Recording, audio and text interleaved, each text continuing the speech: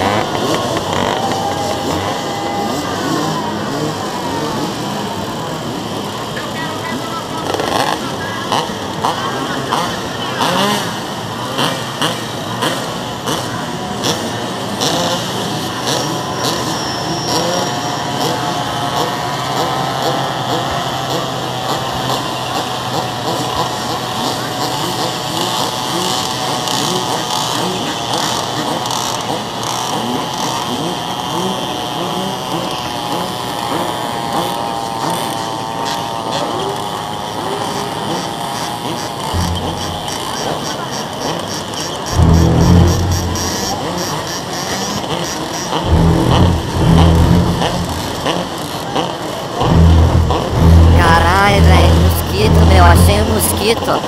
Peguei o mosquito da Adriana. O que eu faço com esse mosquito? Vou levar pro Edinho. O Edinho vai saber o que fazer com esse mosquito.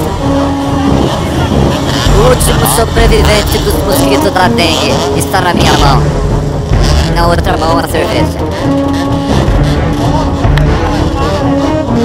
Pronto. Eu já sei o que fazer com esse mosquito. É preciso muita rapidez, intrepidez, sebos nas canelas.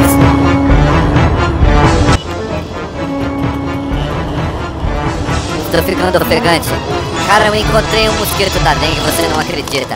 Vai lá na Denise, na barraca, e fala pra ela que eu vou ali fazer uma função para levar o mosquito da dengue. Vai lá avisar, já volto.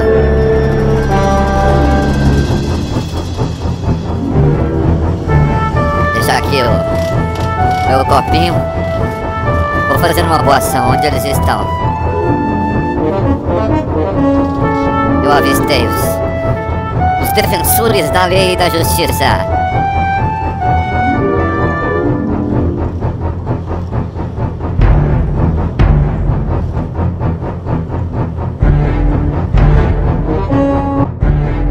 Tá aqui na mão, seu policial. Peguei o foragido com a boca na botija. Segura aí, ó.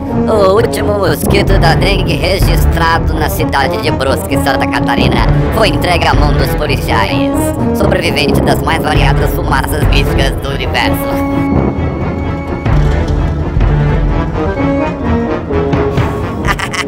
E é isso aí, placadinho do canal do Coruja. Enquanto a galera fica brigando contra a dengue e seus mosquitos parentes, além da gente combater a dengue, a gente ainda faz um encontro sensacional de motos 2 tempos. Fala, valeu!